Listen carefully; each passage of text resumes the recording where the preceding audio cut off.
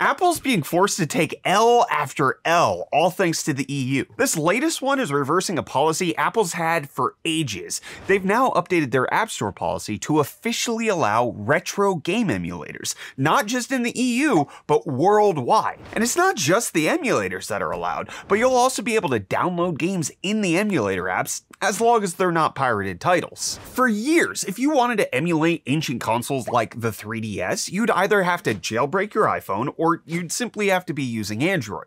But after a $2 billion settlement against Apple and forcing them to comply with their Digital Markets Act, the EU has gotten Apple to change their stance. On top of all that, Apple now allows music apps like Spotify to include links that take you to a website so you don't have to subscribe directly in the app, which is often more expensive.